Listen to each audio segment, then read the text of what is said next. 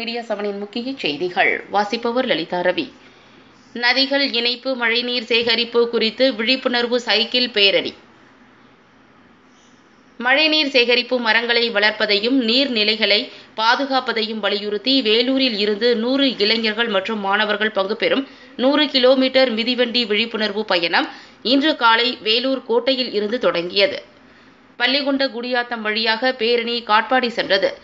ஜம்மு முதல் குமரி வரை சைக்கிளிங் சென்று சாதனை படைத்த நரேஷ்குமார் இதில் கலந்து கொண்டு கூறும்போது, ஏற்கனவே நதிநீர் இணைப்பை வலியுறுத்தி ஜம்மு முதல் குமரி வரை சைக்கிளிங் சென்றதாகவும், தற்போது மழைநீர் சேகரிப்பையும் மரங்களையும் வளர்ப்பதையும் நீர்நிலைகளை பாதுகாக்கவும் மக்களிடையே விழிப்புணர்வு ஏற்படுத்த வலியுறுத்தி வேலூர் கோட்டையில் இருந்து 100 மாணவர்கள் மற்றும் இளைஞர்கள் கலந்து கொண்டு விழிப்புணர்வு சைக்கிள் பேரணி மற்றும் ஆங்காங்கே விழிப்புணர்வு பொதுமக்களுக்கு நோட்டீஸ் வழங்கப்பட்டது என்றும், இதுபோல விழிப்புணர்வு பேரணிகள் தொடரும் என்றும் அவர் கூறினார்.